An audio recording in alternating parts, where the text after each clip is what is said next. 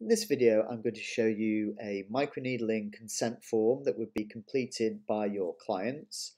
This is actually a free template that is available with the IPEGS paperless system. As you can see, you can add your own company logo and set your prime color. And this form is also fully editable via the IPEGS form builder. So if you wanted to edit any of the fields, add or remove any of the text, then you can do this with the form builder.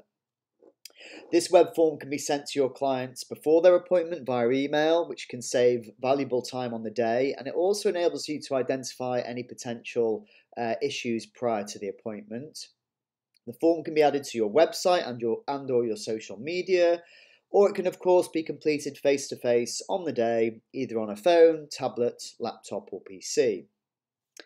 So on this form here, you can see that the client main details are all set to mandatory, so name, address, postcode, date of birth.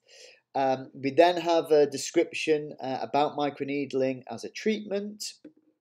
And then there's some tick boxes here in relation to any potential medical issues. We then have the statement of consent.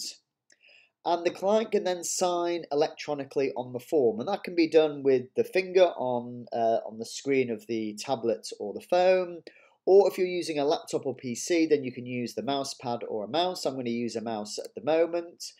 So you simply click or tap on the area, sign the form, then we have to print our name, and that also adds the date and the time to the form. We've also included on this form some pre-treatment advice. This is obviously if the client's going to be completing the consultation, the consent form before the treatment. And there's also post-treatment advice. And the reason for this is because when the form gets submitted, they can choose to have a copy, or you can have a setting that makes them automatically get a copy of this form.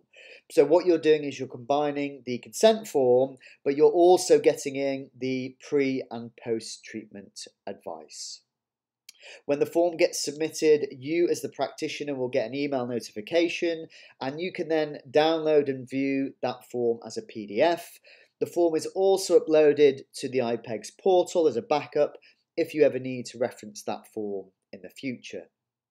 So that's an example of our microneedling consent form. We have lots of other templates available, and if you would like to use this particular template, you can find the link in the description below.